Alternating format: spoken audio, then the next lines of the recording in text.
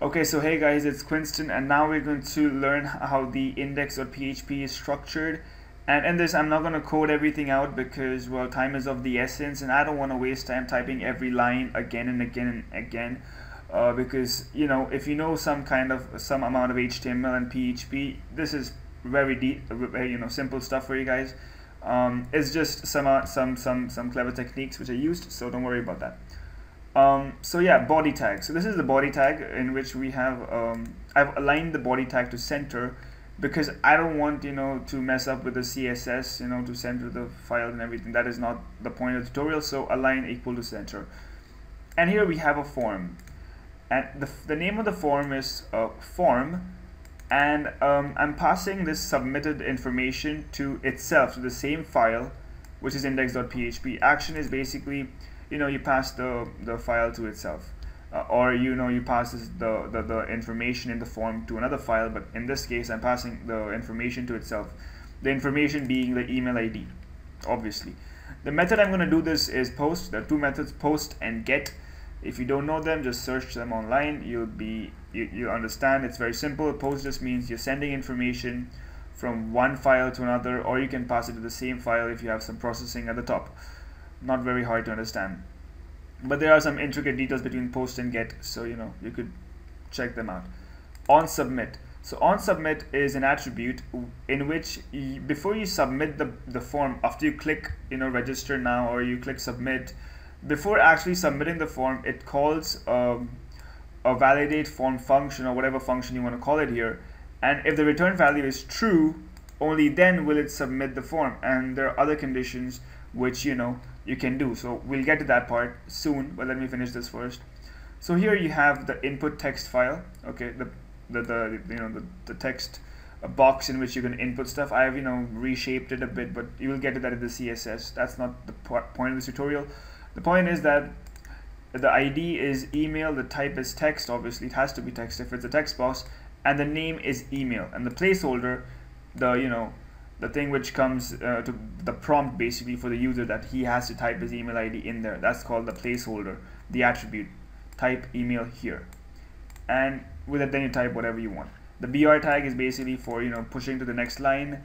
It's character feed, kind of a character feed if you talk about consoles. Then here you have the button. Now the button is used for submitting. Its name is submit, ID is submit underscore button, and the type is submit. When you have the type submitted, the compiler knows that it's a submit button, or whatever.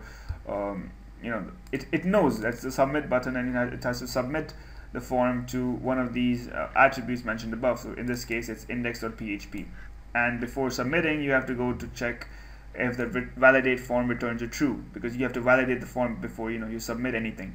So that's all I wanted to say about this. Let's go to the JavaScript. And why JavaScript? Because when you press submit, before submitting you check this validate form. So now you have to go and check the function validate form, which is written in JavaScript. It's very easy, so don't worry about it. So here maybe I'll change the name to something else. Let's say email verification. Email verification. I hope that's right. Yes. So here I've linked the style sheet, but we'll not get to that now. Okay, so function validate form is a JavaScript function, a function to validate email. Very easy. And here x will be the value which you return from this. So document.forms, the name. Okay, these are name values, as you see over here. These are name values, form and email. They're name values. Okay, so obviously form and email.value is the value of the value which you put in there. It's the email ID, so x will be the email ID. So get the value of email that the client is trying to submit. Trying, because he has not actually submitted it when this function is called. Check if the value is null or empty. So I wrote if. It is null or empty. It should be very specific. So x can be null or x can be empty. There are two possibilities. And if this is the case, if x is null or empty, x is basically the email, the text which you submitted, right?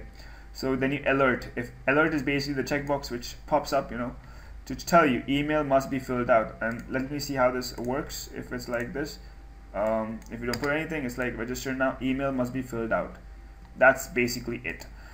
And then there's another function. If it is not, it returns false, and everything is, nothing actually executes. Nothing is submitted. The form is not submitted if the return value is false. And then check if the email format is valid. Now, basically, email format is valid means that if you type something like this, then you need to check email is not valid, because you can't submit an email which is not valid because it's useless. You can't send a mail to an invalid email ID. It's not possible. So you have to check. So here, if validated email is not true, then email is not valid. So validated email is a function which I created using a regex, a regular expression which validates the email. So don't worry about this. I'm going to explain it right now. So when you call this function over here, validate email ID, and pass in the string, which is our email ID, it's going to go to this function over here, and it's going to say, okay, let me check. So returns. Now this function returns true if email format is valid, else it returns false. Obviously, it returns false if it's not valid. So var regex, which is our regular expression for checking emails. Don't worry, this is the explanation for this particular string. So let's start. This caret and these this $sign over here is basically used to limit, or this is the starting position and this is the ending position. So assert position at start of the string, assert position at end of the string. So that's start and end. Now this /w is basically for representing any word character. Any word character, as in if it's a word, if it's like lip or Karen or Quinston Pimenta or whatever. Okay, and you can have any number of words, it doesn't matter, but there have to be no spaces. Okay, there have to be no spaces, as I've said over here. This with the plus sign. Okay, if it's this /w, right, it should match any word, but if it's plus, it's one or many times. So no spaces right now. We don't want any spaces to be there. So then at basically is at. There is nothing to, it's like literally, it's a literal string. It's at.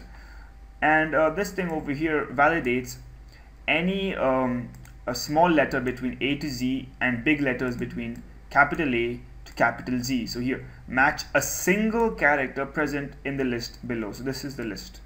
Okay, matches it, not matches it, it matches it. And plus is basically for the reiteration, which means that there has to be at least one character, or there can be infinite characters, but there can't be 0 characters. There has to be at least one character.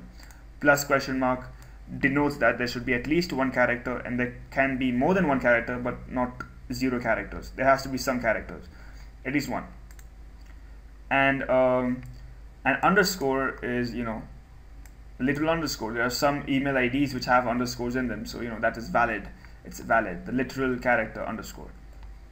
/dot is basically used as a slash. Here is used as an escape sequence to tell the compiler that dot is not a concatenation scheme.